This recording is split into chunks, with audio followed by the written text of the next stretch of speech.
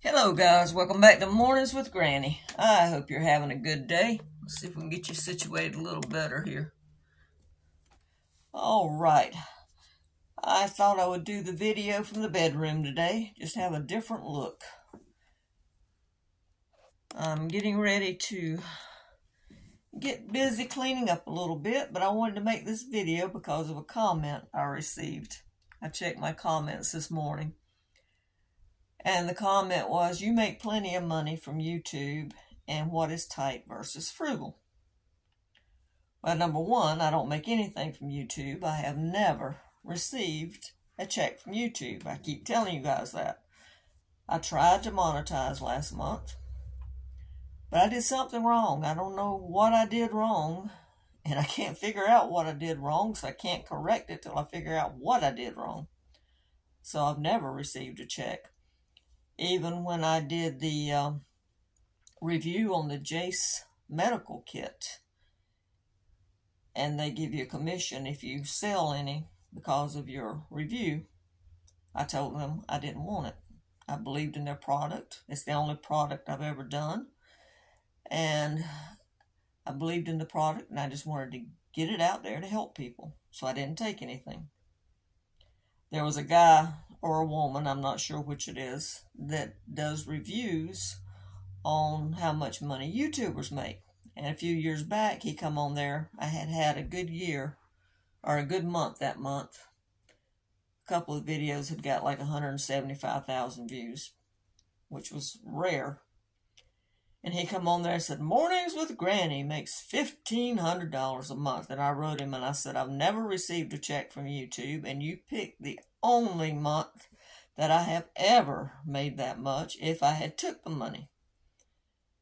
And so be careful, because, you know, sometimes I look at my chart and maybe 36 cents that day. Some days I've made $30. Some days I've made $2. You don't make that much. You have to have a lot of views to make anything on YouTube.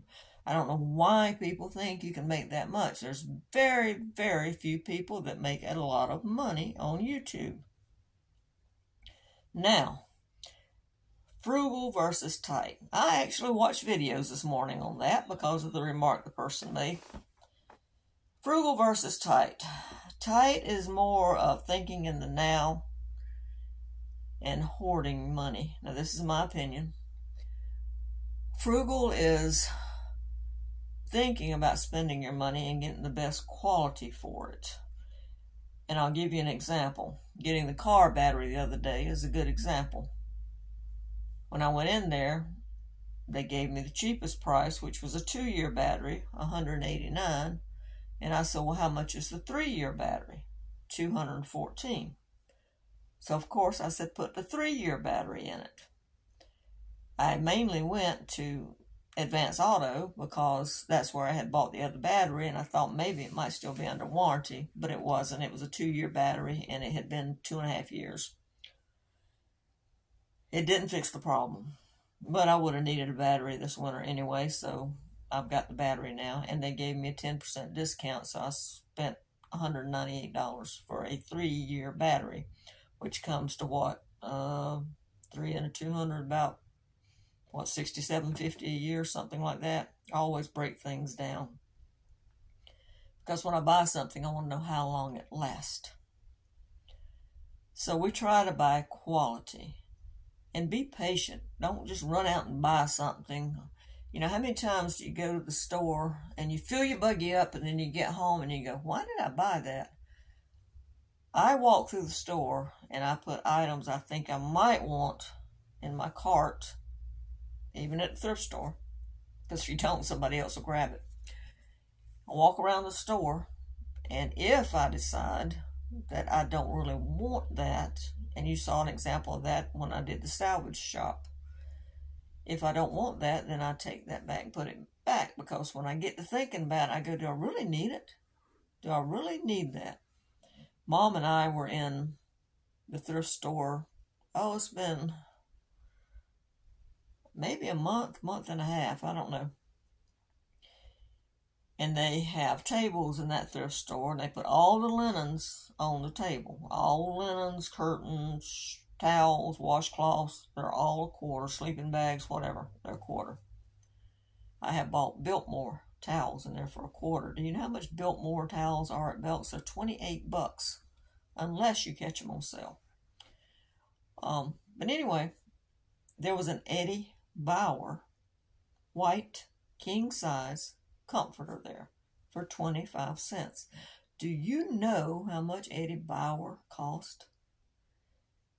And I told Mom, I picked it up, and I was like, no, I don't need it. I've got comforters at home that you've seen them that I paid a quarter for. I don't need it. I don't really like white, especially with Gizmo. It shows dirt too much. And so I put it back. I didn't want it. So that was a good case of quality. When my coffee pot went out a few years back, I think it's been, I want to say about 3 years, we were going to Walmart. Now, I'm not knocking Walmart. Walmart does have good quality stuff too. But I was going there to get the cheap coffee pot. It was like $17 or $19. But we stopped at a thrift store on the way. I told Mom, I said, let's look at the thrift store first. Walked in there, they had a Keurig for $15. I've been using that Keurig ever since. So it's averaged me about $5 a year. Or what? About, I don't know, 40 cents a month, something like that if you break it all the way down. So I got a quality product for $15. I could have got a new product for not much more, but it probably wouldn't have lasted as long. Keurig's a good coffee pot. So that's another example. If you want to see tight, watch Extreme Cheapskates. I was sitting there watching that one day, and the guy was washing his paper towels and wiping out his paper plates, hanging them up to dry. And I'm sitting there and I'm looking at it and I'm going, if you were going to wash it anyway, and the purpose is to save money, why did you buy paper plates and towels when you could have used a glass plate and a cloth napkin that you were going to wash? That just didn't make sense to me. And I'm like, okay. I mean, I use paper plates once in a while, and if, let's say I have a piece of toast for breakfast and all it's got is a couple of crumbs on it, then yeah, I'll probably use it again for lunchtime. But mainly I use my plates that I have. My set of plates I bought at the thrift store for a set of, let's see, it was a set of 12. I think it's 12. It's either 8 or 12. And it's Corel, and I paid, I think it was $5 for the set. I believe it was $5. Pretty sure it was. Every time I get tired of my plates, I just go to the thrift store and get another set and then give them the set I got. And that's the way I've been doing for years. I've had good china, I've had Corel, I've had different kinds, and I just, when I get tired of it, I go find another set, or maybe I'm in the thrift store and I see a nice set and it's $3 or $4. And in fact, when I got that set of Corel, there was a new set of pasta dishes in that box too. So I gave those to my daughter. So that's just being frugal. I could have went to the store and bought a new set of Corel, but there's nothing wrong with the ones from the thrift store. I'm using my money wisely. I mean, think about it. I don't mind. You go to a restaurant and you eat off of plates that other people have ate off of. You're going to wash them. I bought, when I lived at the beach, the motels would have sales around there because they would be refurbishing and they would have sales. And you could get dressers for $10 and beds for $10 and whatever. Well, I was moving into an apartment at that time that didn't have anything but the washer, dryer, stove, and refrigerator. I needed a bed. So they were having a sale, the mattress in Box Springs, for $10. So I went and picked out the best one and bought it. People made fun of me for buying that bed. You sleeping on that bed and it come out of a motel? I said, look, I paid $10 for that bed to sleep on. You pay $100 and something a night to go stay in that motel to sleep on one of those beds.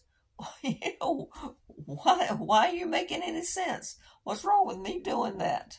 Buying it for $10 instead of paying $100-something a night to sleep on it. There's nothing wrong with it. You know, I aired it out. I sprayed it real well, put a cover on it, and I used that mattress for a long time. So there's nothing wrong with doing that. Like I said, think before you buy. You have to think about how your money's being spent.